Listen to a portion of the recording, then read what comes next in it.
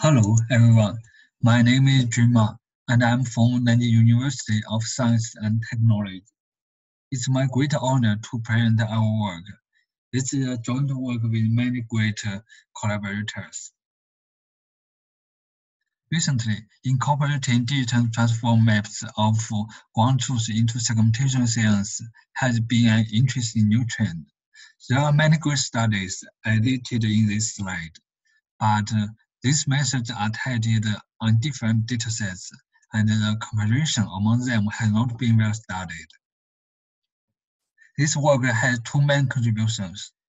We first summarize the latest developments of the combination between CNN and the DTM, and classify them into two categories based on their main motivation: new loss functions and adding auxiliary tasks.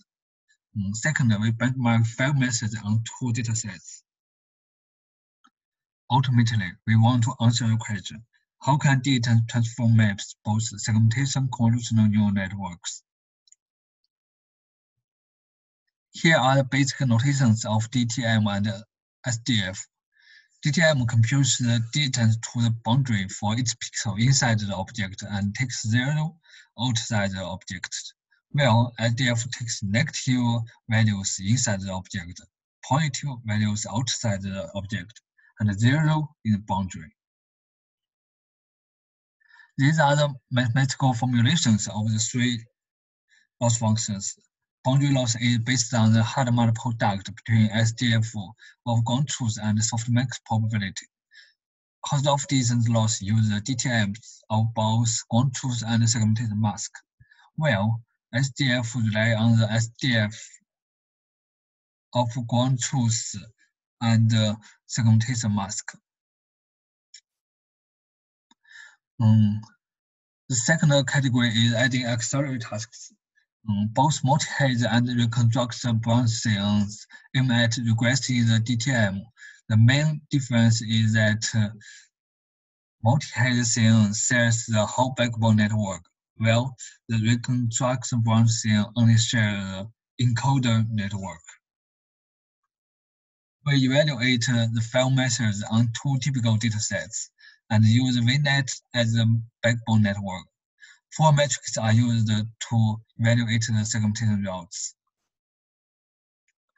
This table presents experimental results on left atrial MRI dataset. It can be found that all methods have potential to improve the baseline performance. Half-of distance loss obtain the best dice and J-card in the loss function categories, while some distance function loss achieve the best boundary-based matrix. Regressing some distance function can provide better performance than regressing the distance transform map. Next, we evaluate the window methods on liver tumor CT dataset. It can be found the boundary loss obtains the best performance. However, some distance function loss, multi-haze, and reconstruction branch science do not improve the baseline performance. The potential reason may be that it is much more challenging to regress the some distance function or distance transform map of liver tumor than left atrial.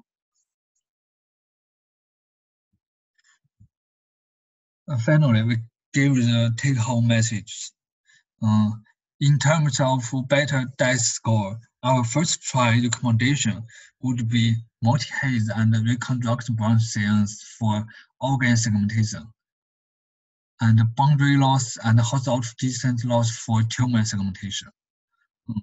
It should be noted that implementation details have remarkable effects on the final performance.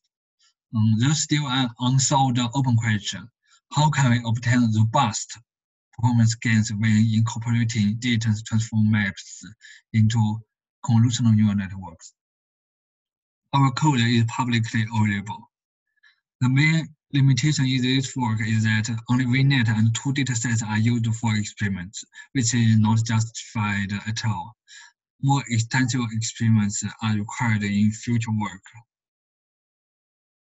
Thanks for watching.